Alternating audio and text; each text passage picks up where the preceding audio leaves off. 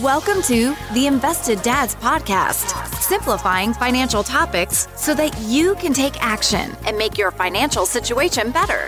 Helping you to understand the current world of financial planning and investments, here are your hosts, Josh Robb and Austin Wilson. I'm not a pro. I'm a horrible speller. All right. Hey. Welcome back to the Invested Dads Podcast, where we are bringing you an important update surrounding the coronavirus, also known as COVID-19. And Josh, we have a special guest with us. So who do we have? That's right. Today we have Adam Zuercher with us. He is one of the founders of Hixon Zuercher Capital Management and also one of our bosses. We have two bosses. I can't tell you which one's my favorite because I'm not sure who writes my checks. But Adam is here today, and he is the Chief Investment Officer and would love to come and talk a little bit about the coronavirus and how that's been impacting the markets. So Adam, why don't you tell us a little bit about yourself first? Sure. Thanks, Josh. Thanks, Austin, for having me on your podcast today. Very excited to share the thinking out of Hixon Zuercher Capital Management. We've been meeting, it seems like around the clock, whether it's in the office or virtually from our homes, using all the current technology to keep in touch with each other throughout these crazy markets. But so my story is back in 2002, I left a CPA firm after working there for 3 years to start this wealth management firm. And as we'll talk about later, we were actually in a bear market at the time, and Seems timely. not much different than the circumstances we're in today. So I have some experience with this, and I'm looking forward to sharing some things I've learned over the years.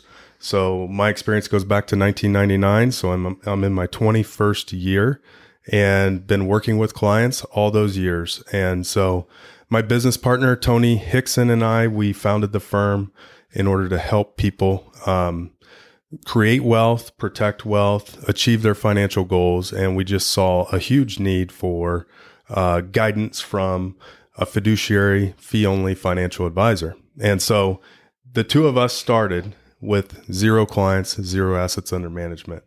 And we started in 2002. So this coming year will be our 18-year anniversary. And over the past 18 years, we've been able to build a team that I'm very proud of. And as we talked about last night, it's amazing just the level of care that our team has for our clients. And so I can't wait to share the thoughts that are coming out of our office and the way we're helping clients and that sort of thing.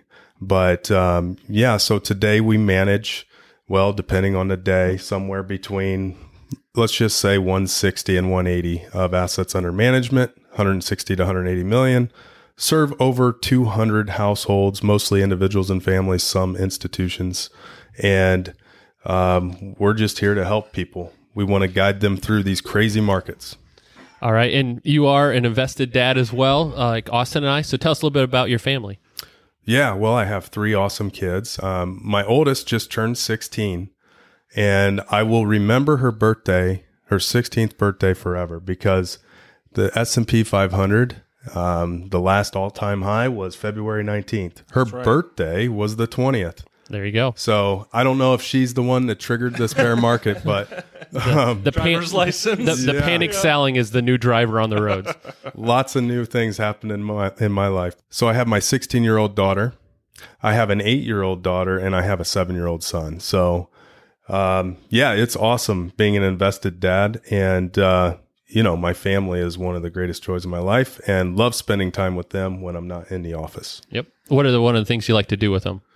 Our favorite thing to do, and we just talked about this last night, is boating.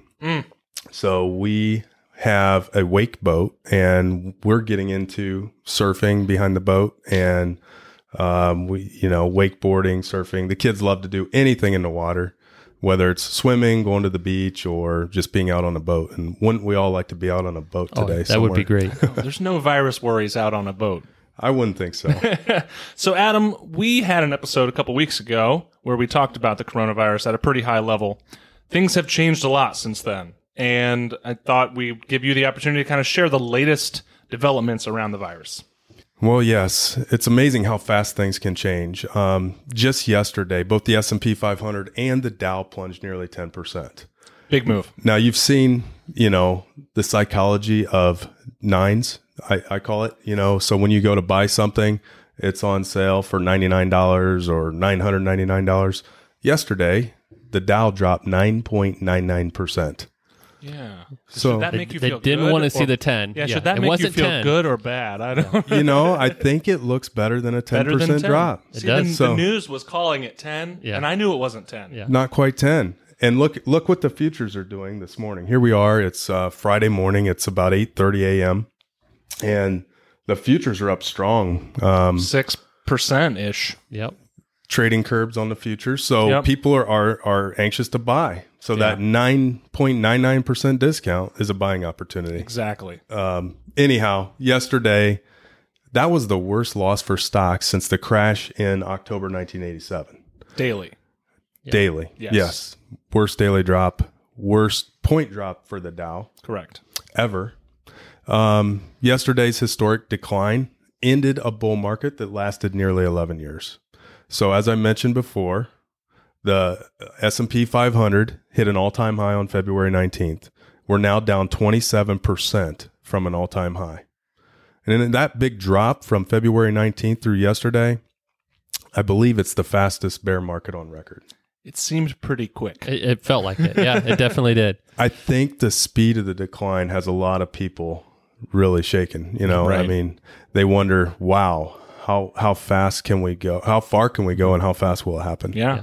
And you wonder if some of it has to do with technology, the ease of trading now for the average investor. You know, I could place a trade on my phone instead of picking up the phone, calling somebody, asking them to place a trade. It's a lot easier for me to make that quick decision and not have to talk through with somebody else before that trade happens. So maybe that's part of the issue as well. And the big boys, think about it. The big boys have electronic trading and automatic trading pushing and buttons. high frequency trading, and all these triggers are automatically triggering trades. So yeah, I think it could probably compound the speed that we've seen. Absolutely. So between computer driven trading and then just the ease of trading, I think, you know, in some cases it might be too easy. Yep. But also very convenient. Technology has made it convenient, and it's given us the ability to act quickly when we need to. Yeah. Unless you're on Robinhood. I think they've been having some trouble lately. They've had some troubles. There's some lawsuits coming. It's amazing there hasn't been more of that, you know, with some of the other brokerages. But Yeah, you know, well, even some of them have that in their description, or when you sign up, you agree to. Sometimes they will limit trading. Exactly. So, you know, then we had the Fed getting involved here over the past week. So last week, I believe it was a week ago Tuesday, the Federal Reserve, they had an emergency rate cut of 0.5%. Then yesterday, they also took very aggressive steps by flooding the market with $1.5 trillion of liquidity and widening their purchases of U.S. government securities. So the Fed has taken some really aggressive steps to help keep markets liquid. And, you know, yesterday's news, the market popped for a little bit, but not for long. It was right back down. That, right. So, you know, I think that the market isn't quite, you know, too excited about the moves they've made so far. I think they're expecting more. And I think you can expect more from the Fed. They have a meeting planned for next week. The 18th. And we certainly expect them to lower rates more at that meeting, if not before. Correct. And do you think this is obviously the Fed is really looking at the economy? The market is a representation of the economy, but they're looking at like flooding all that money into what's more liquidity for the banks, making sure that businesses have that cash. Right. And what the stock market does should be irrelevant to the Fed. They should be looking at what the economy needs and adjusting it that way. And then hopefully then the market will respond to that, what the economy is doing. But hopefully the Fed is indifferent to what the market's doing and only doing what's needed for the economy and giving what's best there, not responding to any kind of pressure to help the market recover from its down. Exactly. Yeah. The Fed's job is to worry about the economy, to keep the financial system liquid. And I think they're doing the right things. But yeah, you're right. They shouldn't be making these moves just for the sake to prop the market back up. Yeah. Right.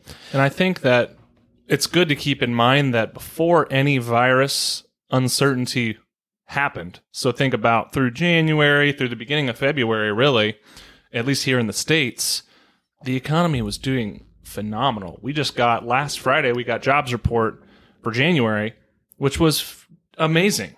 It was just blow out of the water good. 50-year low unemployment number, 3.5%. Well, so the Fed chair, Powell, he actually said at the end of February that the fundamentals remain strong. Yeah. And so that was his quote at the end of February. So again, before the virus really set in with this panic that we're seeing, right, the economy, the underlying economy was doing well. So I'm with Adam. I think that next week on the 18th when they meet or before, we'll probably get another 50 basis point cut. They just want to make borrowing easier for small businesses that might need it, or for people just to keep pushing some spending out in the economy when the uncertainty is going on. And I think that small business is the key. It's because they're the ones that are going to be impacted by a quarantine or any kind of slowdown. If people aren't going out and buying, that's who's getting hurt, those small businesses. So anything they can do to help them will have a better impact long term on the economy to get it recovered. So what's next? I mean, what's driving all this in the market? What do you see? It looks more to me like panic or pain selling, like there's kind of this compounding of, looks like people are selling, I should sell too. Is that what's going on here? Well, we first heard about the coronavirus, I don't know, what was it, December perhaps, when we heard about it in China. And we saw the growth rates in China in January, late January, and then the market seemed to kind of shrug its shoulders for a while. And then, even into March here, I was waiting for a bigger reaction from the market. Mm-hmm. But I think what we saw, and also a bigger reaction from our leaders, what are we going to do to keep it from spreading here in the U.S.? And to me, Wednesday night kind of seemed like the turning point for our country. Right. That was the evening that Trump went on TV to address the nation from the Oval Office, which I think is only the second time he's done an address from the Oval Office in his term. But, he gave his speech, and I think a lot of Americans believe that this was the first time that Trump took the threat of the coronavirus seriously. And in that speech, he announced new travel restrictions. He announced, and when he announced it, though, he made a little goof. He said, we will be suspending all travel from Europe to the United States for the next 30 days, which wasn't quite accurate. When the details were released later that evening, the rules actually barred foreigners who had been in Europe in the previous 14 days from entering the U.S. Gotcha. So there was a little bit of I've been following all of this on Twitter, which, by the way, I think Twitter is an amazing source of information, but it can also be a big source of misinformation. So, correct. Yep. But there's been there was some criticism there on how he handled that announcement, and it kind of seemed like a rush decision. And we heard the next day that he really didn't even consult with European leaders. But for the second night in a row, in addition to that, Americans were expecting some sort of an announcement about some economic stimulus, some sort of a policy that will help the economy as businesses shut down. Very little was announced. There's a few ideas, but it seemed very clear that politicians are divided on how they should be handling this. And what complicates it is it's an election year, right? Absolutely. Yep. So we'll talk about that more in the show later in the show. But within an hour of that speech that evening, we found out that the NBA season would be canceled, suspended. Yeah. Now that's a big deal. That's a big deal. Think of all those players, all that revenue. Oh yeah. And so the NBA cancels, and then later we find out, a few minutes after that Tom Hanks has the coronavirus. I mean, I think that's a bigger deal than the NBA. Absolutely. Tom Hanks is America's guy. He's as American as apple pie. Yeah, but he got it in Australia. I mean, maybe he was having some shrimp on the Barbie while he did that. But. That might be. He was on an island, but he wasn't alone. That was a problem. If he would have been stranded on an island, I think he was pretty good at that. He would have been all right. Okay, so sidebar, Wilson, the volleyball. Yeah, named after you. Named after me. I thought so. Yep. So the NBA, what is interesting to me is you would wonder if they continued to have the games with no fans, if that would actually be a boost for their online or their TV ads, which then they could ask for more money from the TV ads to offset the cost. So I wonder, between the two, if they ran the analysis and wondered which one would make more sense. LeBron was very vocal. I know some of the key stars were not and the fact fans that of it. So that the first player that now there have been, I think, 2 players that have been infected, but the first player who was really not cool about some of the way he handled that. But the first player who did that. They've been playing, so you don't really show signs for a while. They've been playing games and games for weeks. Right. Yeah. And so they would have had all the quarantine. players, all the players that he's had contact with and all this stuff, that's been hundreds of players probably or whatever. I think I heard something like 17 teams would have been impacted crazy. through all the and then travel. So everywhere they go, hotels, all that. I mean, that just extends that range. So it makes sense. I always wondered, like, obviously they pre-sold all those ads. Are they going to refund those? How does there's a lot of costs involved when you do something big like this. Speaking of refunds, there's going to be a lot of upset people about a lot of things. Yes. Yeah. I mean, think of all the things that have been prepaid. We had a volleyball tournament next weekend, big volleyball tournament in Indianapolis, 3-day tournament. We had to book our hotel room months in advance. They're going to refund it, of course. But even the volleyball club that we're part of, they've already paid for all these tournaments. And that's just a simple example. But, think about those that have season tickets to the NBA games, it's going to be a mess. But, back to your question, Josh, about the selling, what created all this selling yesterday? So we had the NBA cancel, and it seemed like that was kind of the domino, the first domino to drop, because throughout the day, the following day, we had so many other sports leagues and big venues announcing cancellations and suspensions. So, the list is pretty long, but it includes NCAA March Madness. That's big. That's huge. Yeah. Imagine the lost revenue there. Major League Baseball is delayed for at least 2 weeks. Soccer, Major League Soccer's on hold for 30 days. The NHL suspended their season. The PGA Tour is suspended. I heard that the Boston Marathon is postponed till the fall. And that's crazy. So I have a friend at church that qualified for that, and he's planning on going. And so you think you train hard for this date, and you have a schedule on how you're preparing up for that. Now they bump it down the road, and so now you got to continue that training, and your body takes a lot of wear and tear for this. I don't know personally because I don't run anywhere near where those people do. This gives people some time to enjoy some Twinkies and bonbons. But do they, though? Or do they have to continue this regiment for longer, and what will that do to their bodies? Right.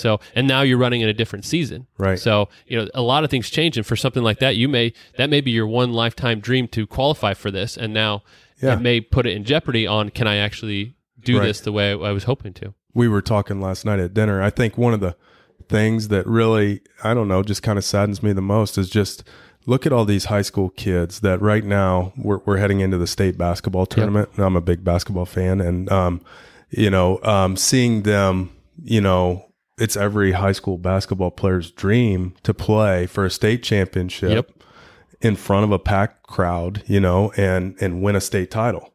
My daughter was on a state championship volleyball team last fall, and I can't imagine if we would have played the whole season and then knowing that we had the potential to win the title, and then the whole event gets canceled. No one's there. Yeah. Or it's canceled. Exactly. So there's a small town down the road from us, Columbus Grove. Their high school boys basketball team is something like 25 or 26-0.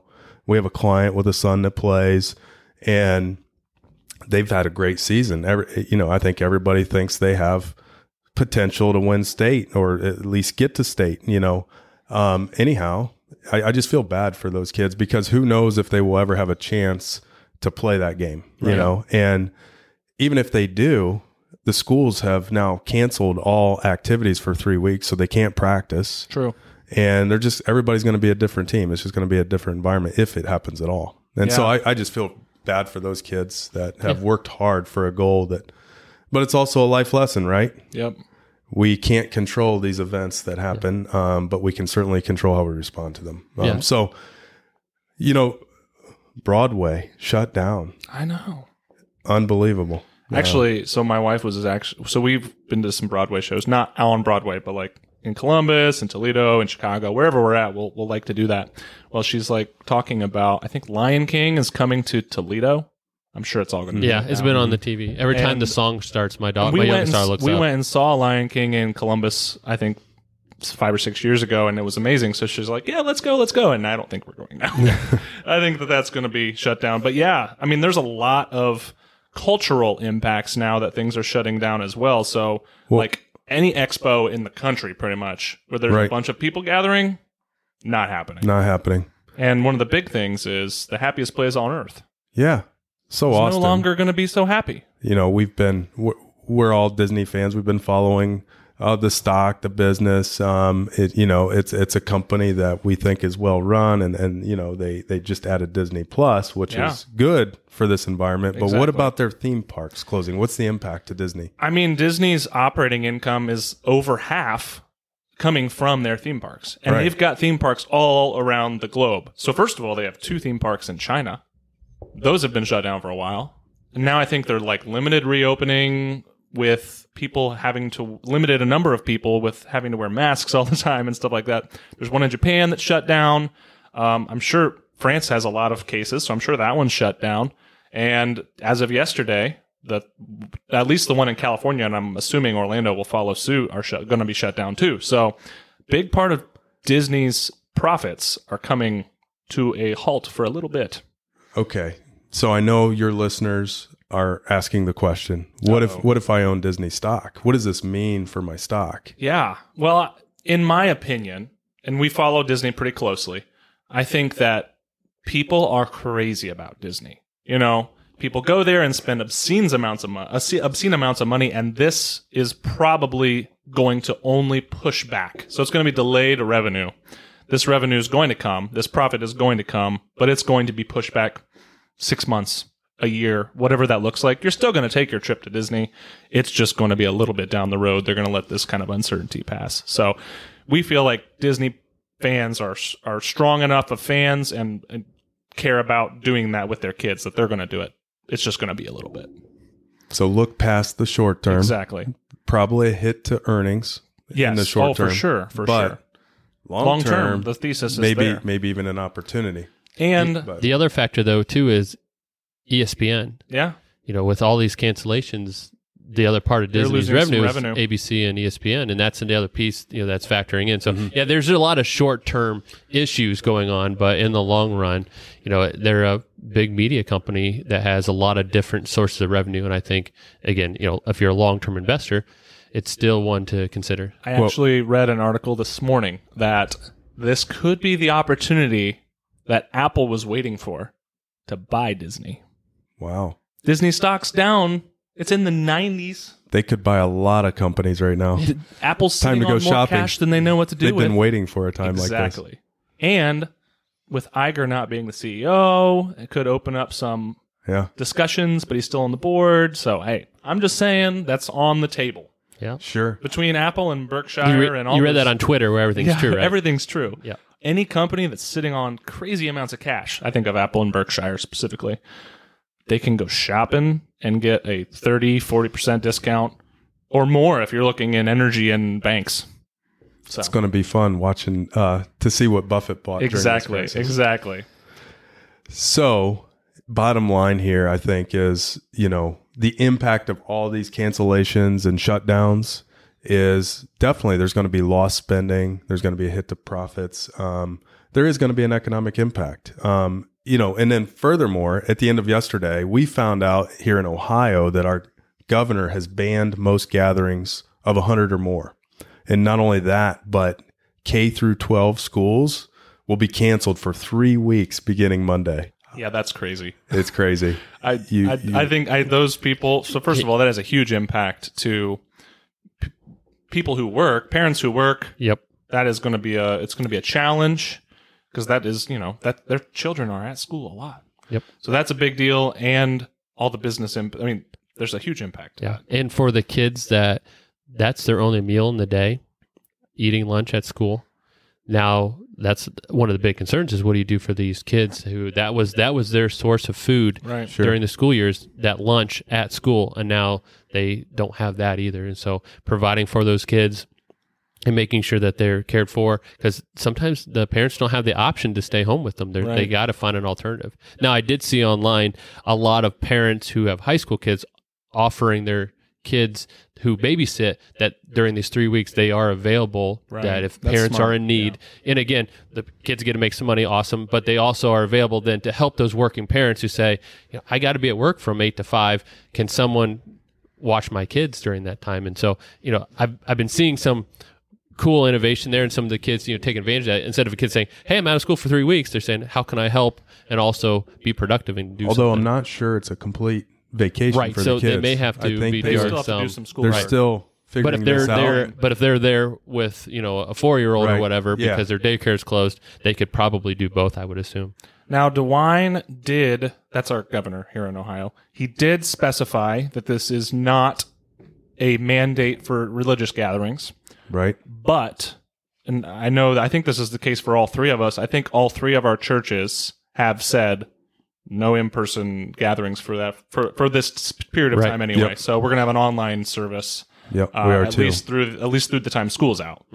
So I think that that's going to be interesting, and I think that that's an area where our church leadership is taking precaution and trying to be prudent and ahead of the game. Where it's not we have a constitutional right to meet, but it's maybe not the most wise thing to bring all those people together right now.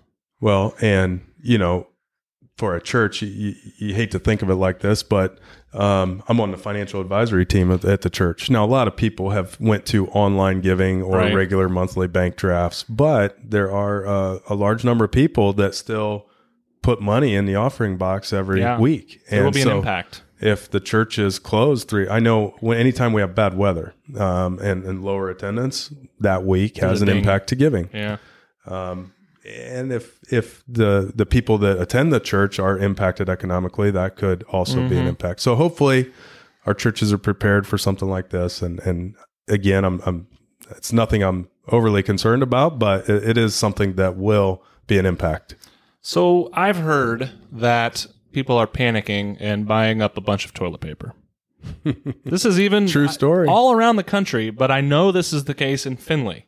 And I think that is crazy because unless this coronavirus scare makes you like crap your pants, it seems like overkill. You're not going to use to see that as a symptom of the you're coronavirus. not I don't know gonna what's use happening. any more toilet paper Yeah. than you would on a normal day. Yep. So I think that's a little extreme. Josh, you have some friends or acquaintances. So a neighbor of ours has a friend in Italy, and she was sharing with us a message they were sharing back and forth. But the lady in Italy was kind of talking about how they've been in a quarantine for multiple weeks since the end of February, and how they still have the ability to go to the store, and their store still has stuff in it. And she made the comment that we have toilet paper. I don't know what you guys are doing over there. They're in actual they're in quarantine. actual quarantine. She lived in the northern Italy. So my wife was just sharing with me that message she was showing me, but I just thought that was hilarious. Kind of the question was, what is going on over there with you guys? Like, what's this panic on toilet paper? Yeah. So you mentioned Italy, and I think, we see pictures and read stories about how bad things are and the fear that it's going to be that bad here.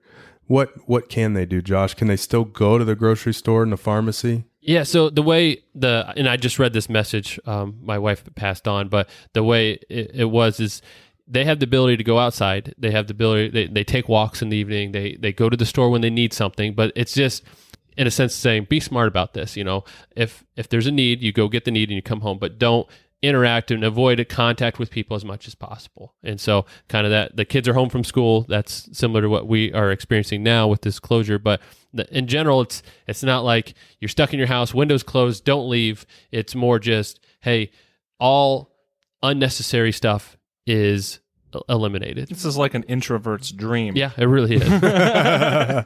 So I guess we should think about what a quarantined economy will look like here in the States, because I'm not terribly old, but in my lifetime, this has never really been a case that we've had to deal with. So it's kind of unprecedented in the U.S. But I feel like with kids out of school and many people working from home, people are just going to act differently. They're going to spend their money differently. Those are definite realities that we're going to see.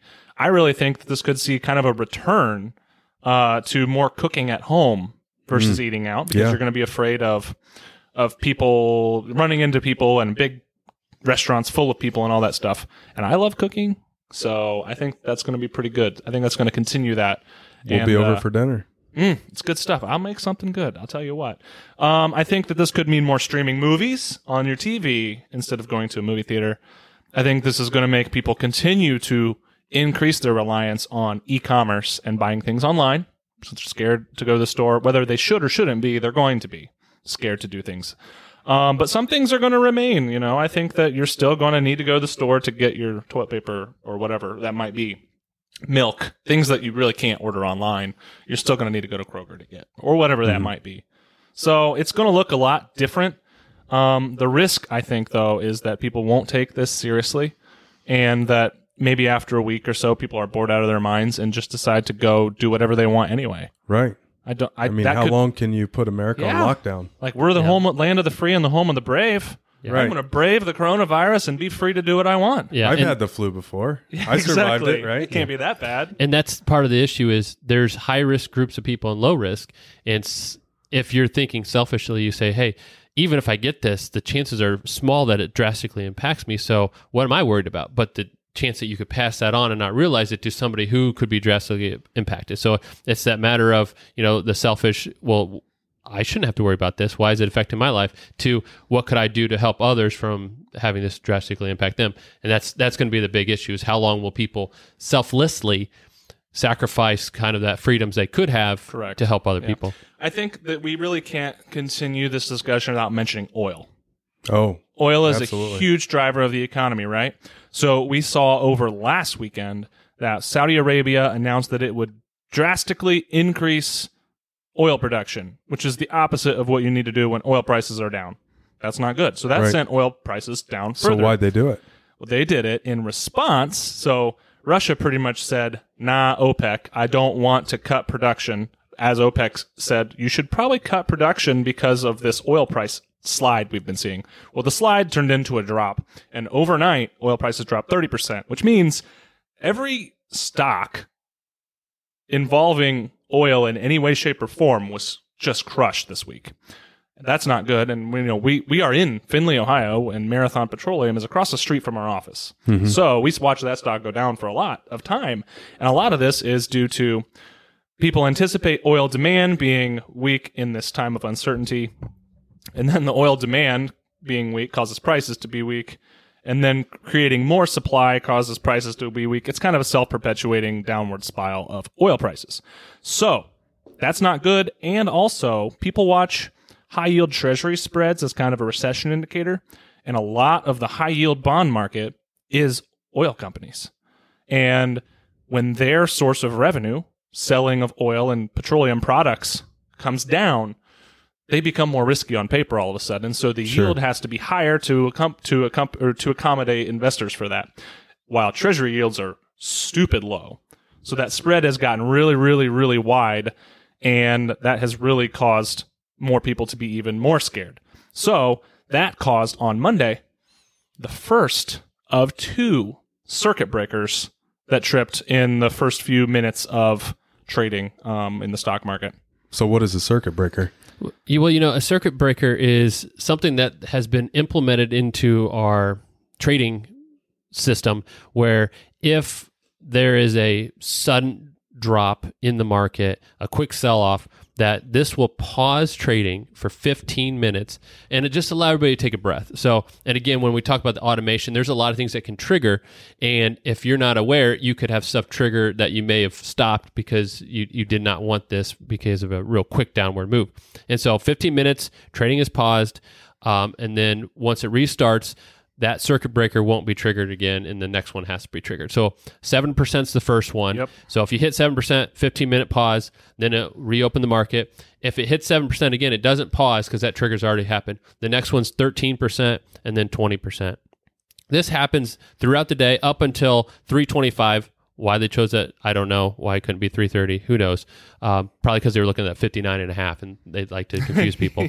But after that, then it won't pause for the rest of the day. That 20%, I think, actually closed the market. Is that right? When it hits that? Yeah, I think 20% closes the markets for the day, which is to give investors a lot of time to think about what's really going on. And this week was the first time it triggered since 2008, and it happened twice. And so we had 2 different times that just the 7% one was triggered. So it's just the downside protection of, again, panic, like the idea that there's compounding on maybe irrational or things that don't necessarily have any fundamentals behind it for the sell. Do you think it's possible that we could have so much panic in the market or so much selling that they actually close the markets for a cooling off period? Well, there's a lot of discussion right now around shutting down the NYSE. Now, what that on paper sounds like is that stocks will not be able to be traded, right? You're not bringing together the buyers and sellers at an exchange. The reality is that the shutting down of these stock exchanges is likely a precaution for safety for the traders on the floor, and that the stock market would revert to electronic trading only. Mm-hmm. So I do not feel like we're going to all of a sudden stock market's going to be, you can't buy and sell. Yeah, I don't think you're going to not be able to buy and sell stocks. I don't think that is really a reality, but I think that we could see, especially in New York, where there's a lot of cases and it's a state of emergency or whatever, that you could shut down the actual physical stock exchanges. You'll just go to online trading. So I guess we should talk about the economic impact and areas of the economy that stand to be most impacted and least impacted through this. I think that at a very high level, I think that things that will drastically cut back on buying during these times of panic are going to get hurt the worst. So that would be travel. We've seen that with airlines and hotels, and most airline stocks are down 50% already. And obviously oil stocks, the drive. Mm-hmm. Travel is hugely impacted and tied to the oil stocks, so that's crazy. Restaurants probably stand to have some risk. Cruise ships, apparently. I hear cruise ships are not a good place to be, so probably hold off on booking that cruise, even though you could probably get a heck of a deal right now. Buy 1 week, get 2 free. That's right, in the quarantine. if you're willing to... So I wonder if you get the coronavirus and get healed, if you're immune the second time. You're pretty much like... So you could do whatever you want. Yeah, you can go around the world for $5. But really, anything discretionary is going to be impacted. But there are areas that stand to be lesser impacted or favorably impacted, and those would kind of be, obviously, businesses relating to medical businesses, hospitals, doctors. Those are going to see a lot of action, probably do okay. Pharmaceutical companies, either in the treatment and vaccine and drug development for this actual case or other cases, probably going to do okay during this. E-commerce companies, people are going to be crazy about that. Telecommunication companies, because people are going to be communicating from home, for school, for work, for whatever that is. Those can all stand to gain, as well as consumer staples companies like groceries and discount stores. Those are probably going to do okay too because of the panic buying. That's not necessarily due to fundamental changes. That's due to people going crazy. And those are places that could do okay. So Adam, what is a bear market? So, yeah, a bear market is a drop of 20% or more from the most recent all-time high. So you might hear the term correction. A correction is a 10% drop. So we've had several corrections along the way. Bear markets, now we did have a drop in 2011 when Standard & Poor's downgraded the U.S. debt rating. Summer 2011, we dropped 19, but never 20% on a closing basis. Right.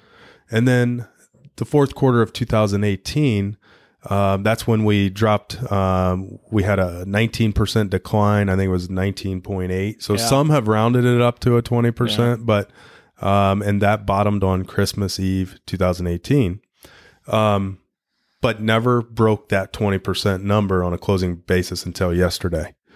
So yeah, that's the magic number. And history says that the average bear market, some are worse than others, of course. The average bear market does have about a 30% drop.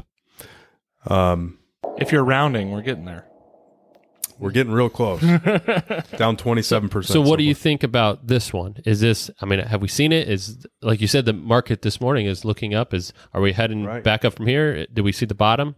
Oh, so you're going to ask me to speculate, make a prediction. I want the exact number. That's right. Go for it. Okay. All right. Well, we all want to know, don't we?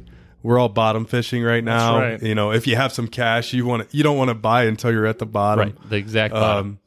But reality is that no one can accurately forecast that consistently. That being said, I know people love to hear opinions. And so I'll give you my opinion with all the disclaimers attached, of course.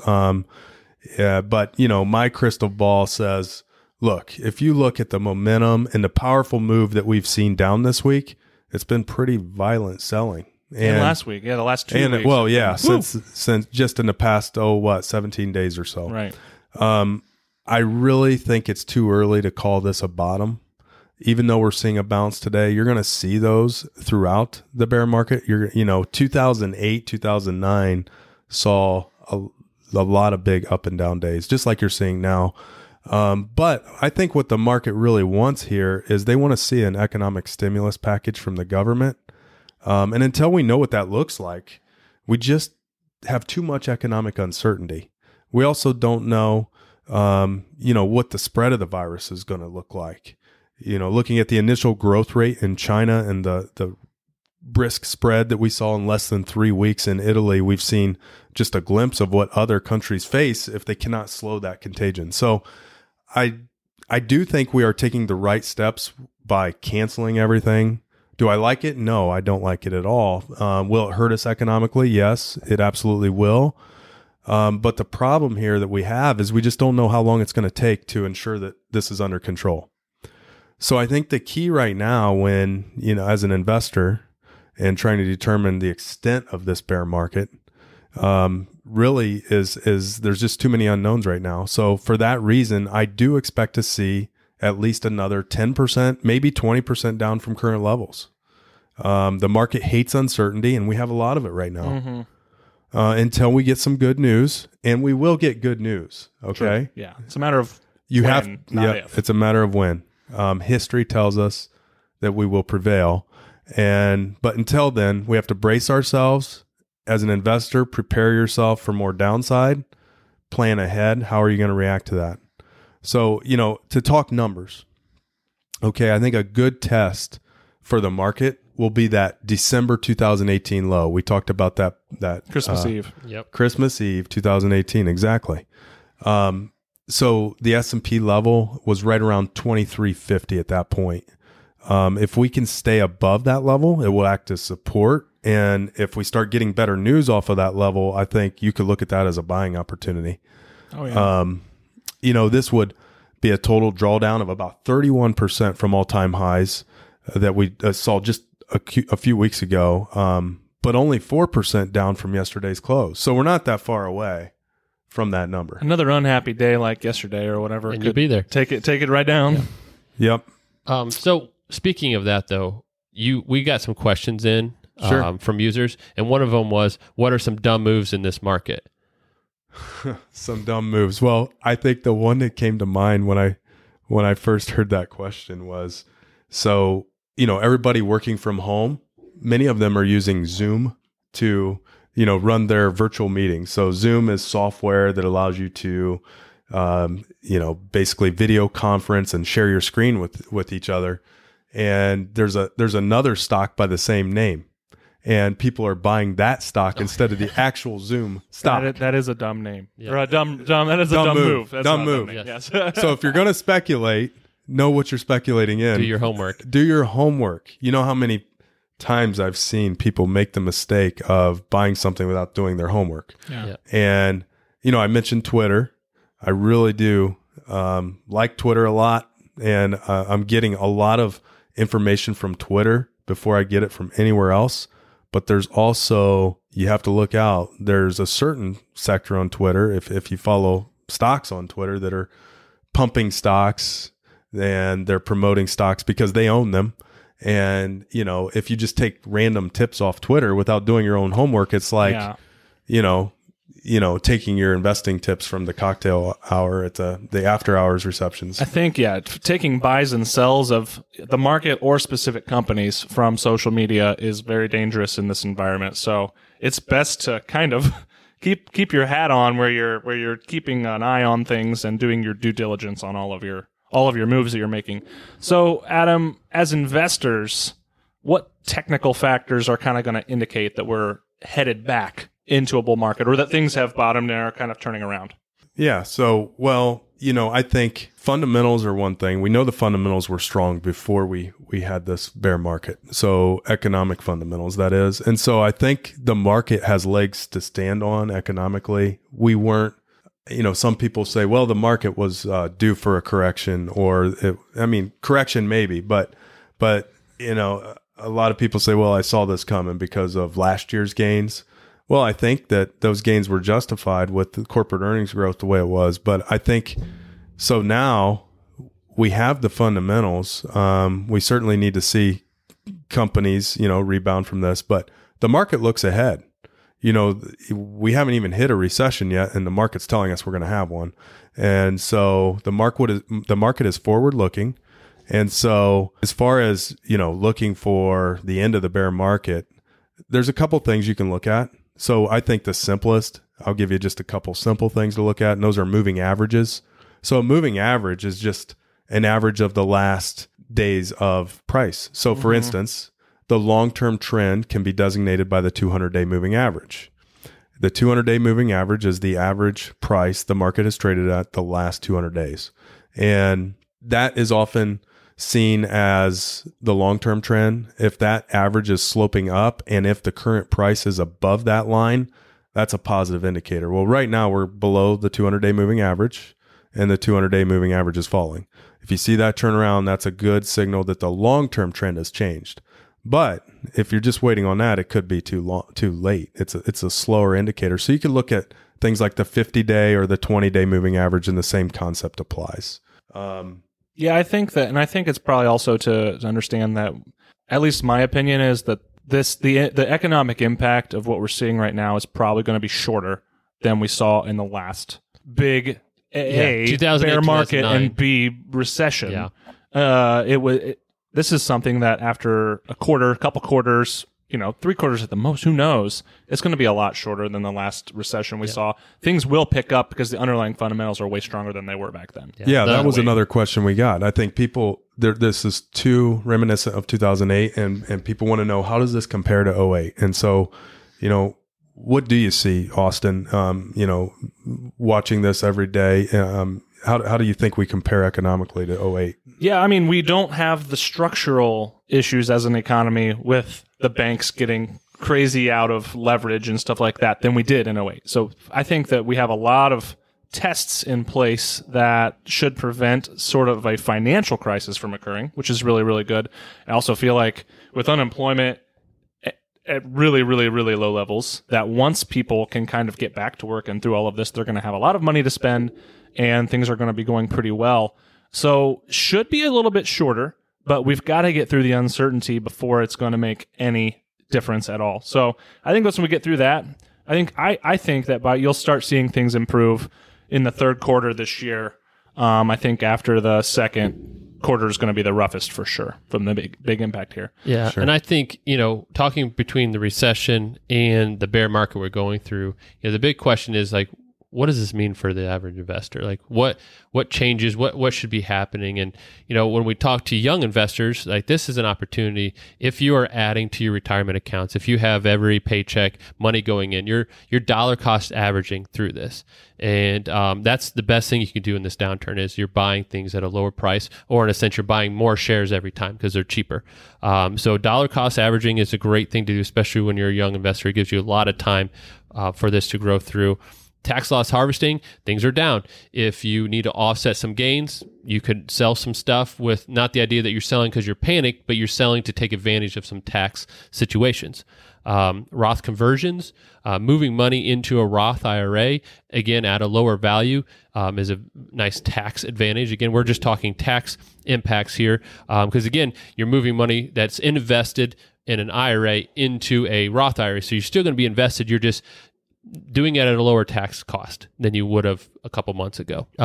There's a lot of things out there that are now an opportunity that weren't 2 months ago. True. Right. And then for someone looking to buy a house with the rate cuts, big opportunity. Yeah, refinancing or getting a new mortgage. It's cheap. If you're locking in this rate for 30 years, man, you're going to be happy you're paying this fixed rate instead of waiting. Never a for better it to go time up. to buy a house than now. Right. And again, now, is not the best time, but now is a time to look at your risk tolerance. Now, we don't suggest you make any changes, especially if you're reducing your risk. And now is not the time to do that because things are down. So if you're reducing your risk, that means you're selling your equities. What do you recommend, Josh? Say somebody is experiencing a little bit of pain right now and saying, I wish I was lighter on my stock allocation and I'm worried things are going to get worse. Do you recommend that they make an adjustment now, or what would you tell them to do? If you've stomached through this 25% drop, the that's a big drop already. If you could sit through for the rest of it and let it recover, that's the best time to make an asset allocation adjustment. And it might be counterintuitive, but if you've got more of a balanced asset allocation, your stock portion, your equity portion is way underweight down. So this is actually probably a better time to pull some out of your fixed income and into equities because they're down so much, which it's not what your stomach wants to do. Yeah. Especially with rates where they are, if you're a long-term investor, right, and this is money you're investing for the long term, and you've had some money in bonds, now could be a great time to redeploy that capital into the stock market. Yeah. But if you are really concerned about it, we talk about dollar cost averaging in, just readjust where that money is going. Right. Build your fixed income side or your preservation side up by new money. Don't change the stocks out. But if you really are panicked about it, just readjust where you're putting new money in. So I think, we a lot of the advice we give is for people who are accumulating assets or still working. But what about those, Josh? I know you meet with a lot of people. One of the things we do a lot of here is help people transition into retirement and then build a stream of income that will last a lifetime. Josh, what would you say to the person who was planning to retire this summer? Yeah. So if you're planning to retire this summer, hopefully you've been talking with a financial advisor and working through a plan. And hopefully they've tested that plan against different situations, including what if the market drops heading into your retirement, because that's what we consider a bad timing situation. Is your accounts are down in value, you're no longer adding new money to it, and your income goes away. So now I'm drawing money out of the portfolio. Right. Testing against those situations hopefully will give you the peace of mind that worst case scenario, I've already looked at that simulation and it's still okay. But if you have the flexibility and you can work a little longer and let these markets recover, that's the best choice if you have that option. Like if you're able to say, you know what, I'm going to postpone the retirement for a couple months, 6 months, see where the market's at, see if I can get a bounce back in some of my assets. But the other thing is heading into retirement, having a cash piece where my immediate income needs are covered in something that's not exposed to this volatility. And for a lot of our clients, the talk is about having this cash reserve where if the markets are down, I stop pulling money out of the market and I start living off of a conservative or a cash piece where I don't care what the market's doing because I'm not touching that money for a set time period. So Adam, kind of wrap it up here for listeners, and let's reassure people and leave them on a positive note with where we feel about how things are going to get better in the future, and kind of talk about some of the very, very practical behavioral things that you can do at this point in what we're seeing in the markets right now. Absolutely. Yeah. We certainly want to remind people that this is the time to be optimistic. This is not the time to allow fear to dominate your investment decisions. Morgan Housel yesterday published a post, and we can link to it in the show notes. But I want to quote one portion of that post that I think is very critical for any investor to keep in mind during these times. And that is, uncertainty shrinks your field of vision at the worst time. When the world changes in a 24-hour period, it becomes hard to think more than 24 hours ahead. The year ahead is impossible to envision when assumptions you had at breakfast time were destroyed by dinner time. The irony is that long-term thinking is most powerful when everything is falling apart. The majority of long-term results are determined by decisions that you make during a minority of times, and right now is one of those times. It's a tragic moment to become short-sighted. So, what I would say is get the long-term charts out, remind yourself that we've been here before, and it's always hard to know how you're going to respond to risk until you actually have to respond to risk. And I think there's just so much happening right now that you just simply can't control. There's no use worrying about those things. The list is way too long, and you'll end up with analysis paralysis, or you'll make some very bad moves. I think now is a time of opportunity. A lesson I learned years ago is to focus on the inputs and your response to certain events. So something I learned from Ohio State football coach, Urban Meyer, he hired a guy named Tim Kite during their championship season. And they operated by the following formula that year. E plus R equals O. And that is event plus response equals the outcome. So we can't choose the events that happen to us, but we can choose how we will respond And the way we respond to those events will ultimately determine the outcome. So using history as our guide, our response to a bear market should be to stay calm, stay focused on your long-term goals, and look for opportunities. I wanted to take a moment and share a story about a bear market that I turned into an opportunity. So, I mentioned at the beginning of the show, starting my career in August 2002. So we were actually in a bear market at the time. So the S&P 500 had reached an all-time high, I think it was around March 24th of 2000. And so we were more than 2 years into a stock market decline. So it was long and painful. But if you look at the price from March of 2000 to August of 2002, we were down about 40%, 39%. And we started a business in a bear market. And I think just imagine with all that's going on, look at the possibilities for innovation. Think about, the greatest breakthroughs of our history have come from times like this. Yeah. They've come from challenges that seemed insurmountable.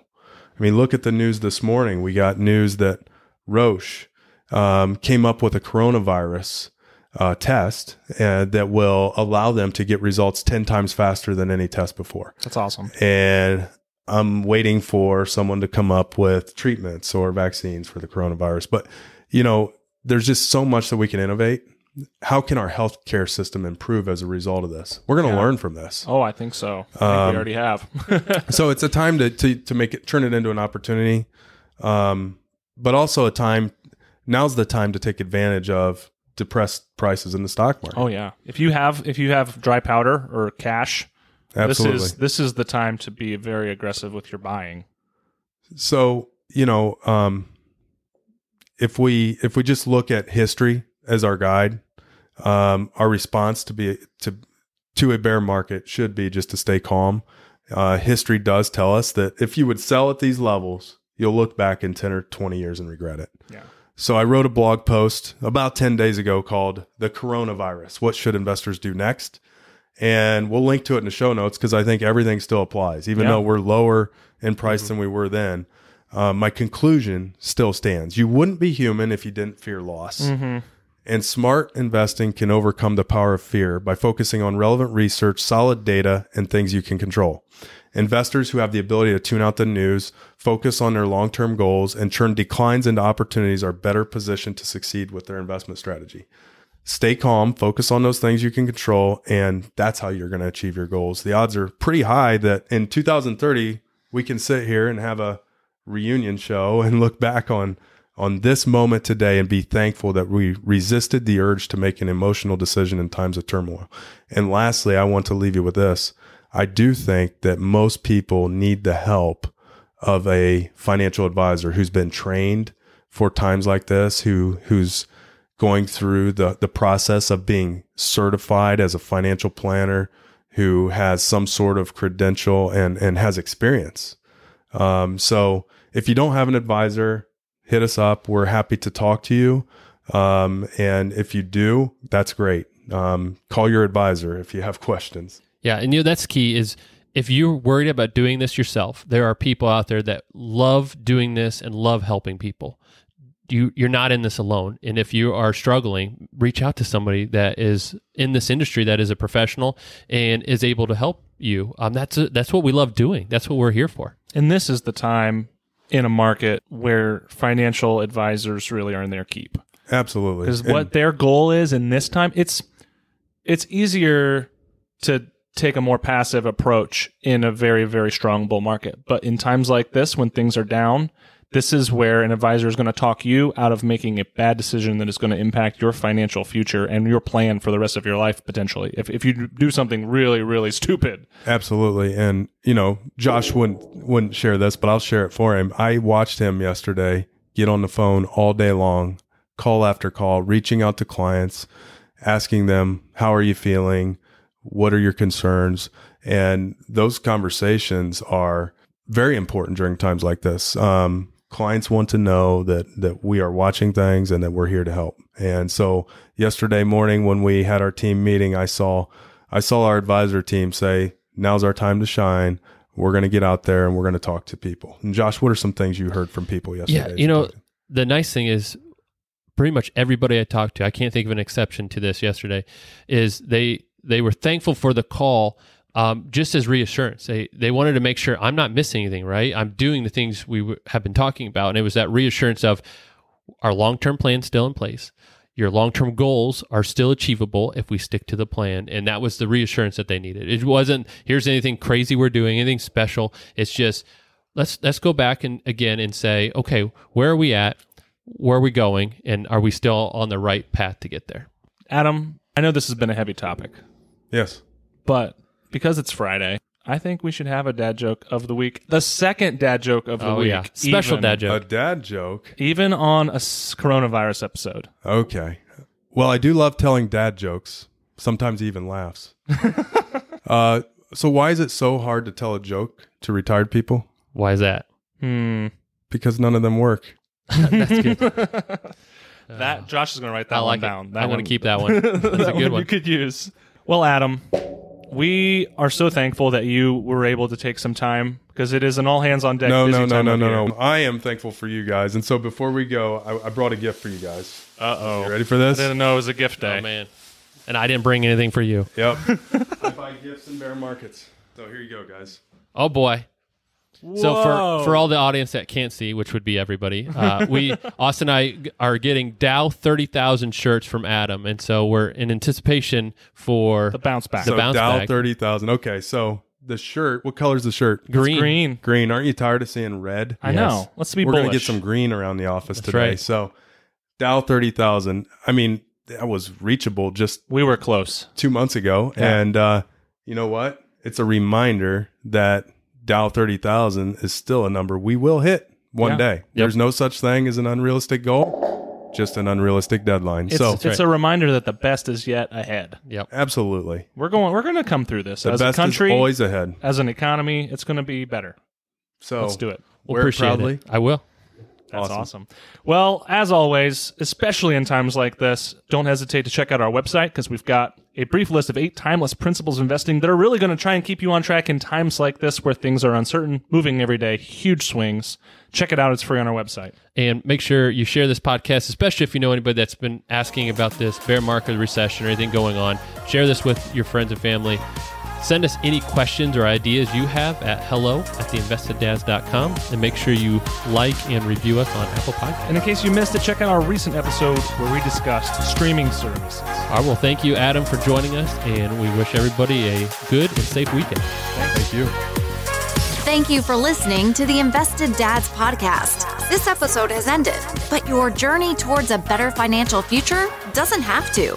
Head over to theinvesteddads.com to access all the links and resources mentioned in today's show. If you enjoyed this episode and we had a positive impact on your life, leave us a review, click subscribe, and don't miss the next episode. Josh Robb and Austin Wilson work for Hixon Zuercher Capital Management. All opinions expressed by Josh, Austin, or any podcast guests are solely their own opinions and do not reflect the opinions of Hixon Zuercher Capital Management. This podcast is for informational purposes only and should not be relied upon for investment decisions. Clients of Hixon Zuercher Capital Management may maintain positions in the securities discussed in this podcast. There is no guarantee that the statements, opinions, or forecasts provided herein will prove to be correct. Past performance may not be indicative of future results. Indices are not available for direct investment. Any investor who attempts to mimic the performance of an index would incur fees and expenses which would reduce returns. Securities investing involves risk, including the potential for loss of principal. There is no assurance that any investment plan or strategy will be successful.